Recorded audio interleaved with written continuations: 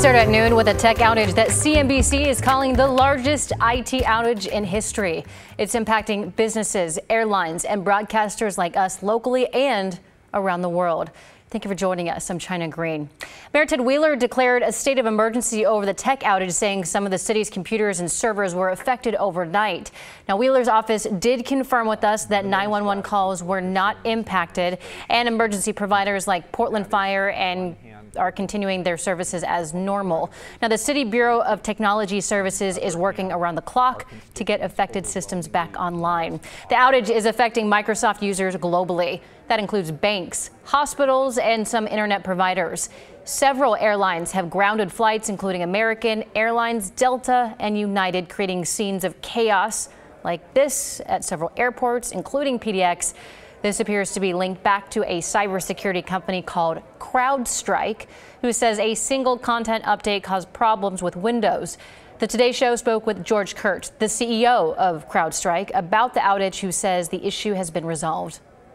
We identified this very quickly and remediated the issue.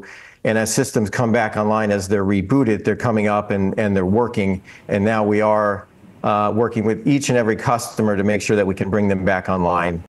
And as I mentioned, all morning long, tech outages impacted airports like PDX. Lines stretched across check-in gates for hours this morning. Our Thomas Schultz has been there all morning since 4 a.m., I believe. You've been talking to people, hearing their stories, really heartbreaking stories this morning. Yeah, China, it has been heartbreaking. We spoke to a woman who's missing her niece's wedding, which is going to happen tomorrow. Another man is missing his niece's birth. His sister just had a newborn, and he's not going to be able to meet her for the first time. And overall, there's hundreds of people still here at PDX mulling around waiting for a flight, many spending the night here, and frankly, many are exhausted. Early Friday morning, travelers sprawled out across PDX, many spending the night in the airport. It's been very long. I don't sleep well in airport chairs either, so. Lines stretched across the hallways as travelers waited to learn whether they'd be booked on a new flight. Yeah, not going out to New York.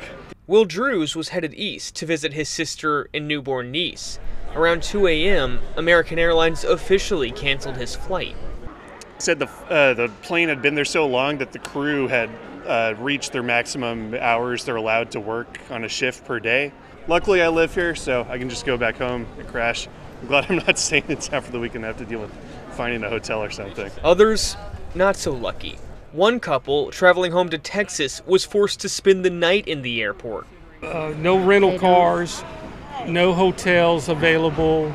Because those companies also ground to a halt due to the tech outage. I have cried my eyes out since morning. I've cried my eyes out. In a statement, PDX says all travelers should contact airlines directly before flights Friday, and says they're boosting staff too to help travelers. Still, passenger frustration was palpable. They don't care. I don't think they know what people go through. They don't care. And I mean, another thing here too is just, China, you remember a few hours ago, these lines had tapered down quite a bit. They're ramping back up. Still a lot of people either coming back to PDX or still trying to get on their flights here or try to schedule more flights. But hundreds of travelers are now back at PDX just waiting to find another opportunity to either schedule a flight. We also heard from people who said, you know, I'm flying to Minneapolis, but now I've got to go to Los Angeles first before getting to Minnesota, or other stories like that. So still a sense of stress, exhaustion, and overall frustration with this whole situation. China? I can expect it'll take a while before all of this is ironed out. Thank you, Thomas. All right, we have a quick traffic alert for you. Crews are on the scene of a possible campsite fire that extended to some brush in the area of Southwest NATO under the Markham Bridge. Portland Fire tells us that the flames have been extinguished, but crews are still working to clear the debris with water and foam and are urging drivers to avoid the area. We'll bring you more updates as we receive them. New at noon, fire crews have rescued a person who they say was stuck in a pipe in the ground in Northwest Portland. Portland Fire shared these photos from the incident. This happened around 6 a.m. Crews responded to reports of someone calling for help from some sort of hole. Officials say they were able to help get the person out. We don't know the person's injuries, if any. Fire crews say they're not exactly sure how the person got down there. All right, time for a look at weather with Daisy Caballero. Daisy. Yeah, thank you so much, China. Yeah, good afternoon, everyone. We officially made it to the weekend, and it's going to be another beautiful sunny day here in the Rose City. So far, holding 79 degrees out at PDX. And as we're looking at the rest of our current temperatures, other areas are already hitting 80 in Troutdale, 81 over in Tigard already, 86 down in Sherwood. Looking at the rest of our map here, we're looking at 78 degrees over in Sheridan. So Portland's high for today, 89 degrees, 88 for Vancouver, and 86 degrees for Longview. And taking a really quick look at our air quality map here. So far, we are seeing good air quality for much of the Willamette Valley and also for parts of Southwest Washington. We do have some moderate pockets, of course, in the areas that you see highlighted in the yellow, and one over in Burns for unhealthy air quality. Now, of course, as these wildfires continue to burn for these next few days, our smoke forecast is maybe suggesting that we may be dealing with some hazy conditions for these next few days. But we have a lot more to talk about, including a heat advisory that the National Weather Service has actually issued for Saturday. More details coming up. All right, Daisy, thank you. Now to an update on Multnomah County's plan to send some people caught using illegal drugs to treatment rather than jail. The potential fix is a center where police can take users on Portland's Central East Side. And some neighbors are less than thrilled about this. Blair Best spoke with people who say less than 2 months out from opening, they still have a lot of questions. Behind this door, construction is underway on what will soon be Multnomah County's deflection program. Come September, possession of hard drugs like fentanyl will be a crime again, and people will have the option of treatment over jail. Now, if they choose treatment, officers will bring them here to this building off Southeast Sandy Boulevard in Portland's Central East Side. There's still a lot of questions around this program, though, like how many times can someone choose this treatment option over jail, and how long can they stay here? Well, community members were hoping to get answers to some of those questions at a meeting with the county last night.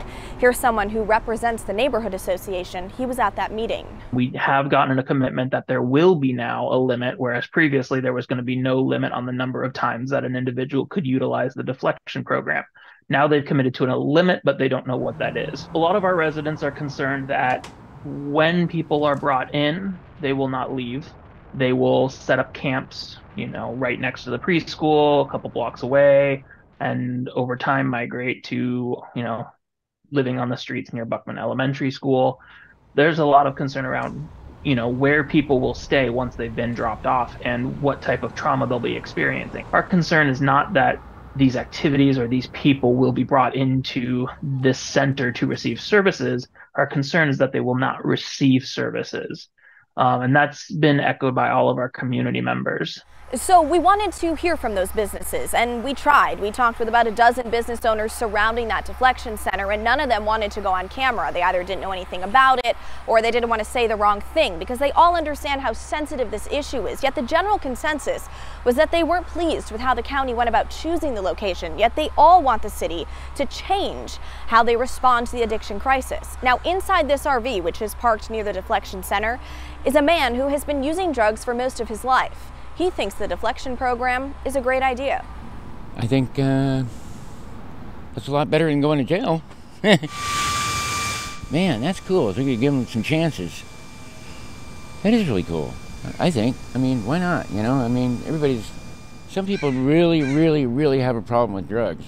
You know what I mean? I mean, they're like, if they don't get them, they totally fall apart and they're just a mess. And then they do whatever they can, to get it. And that's where the problem comes in. I do just about anything, but, I'm more adhered to like fentanyl right now. I mean, everybody's doing it, So there's just a slice of how this neighborhood is feeling about the deflection center. And as you just heard, opinions are somewhat divided between the businesses and those living on the streets. Now today in an email, County Chair Jessica Vega Peterson told us they've held 2 meetings with community groups and they're now working on a good neighbor agreement.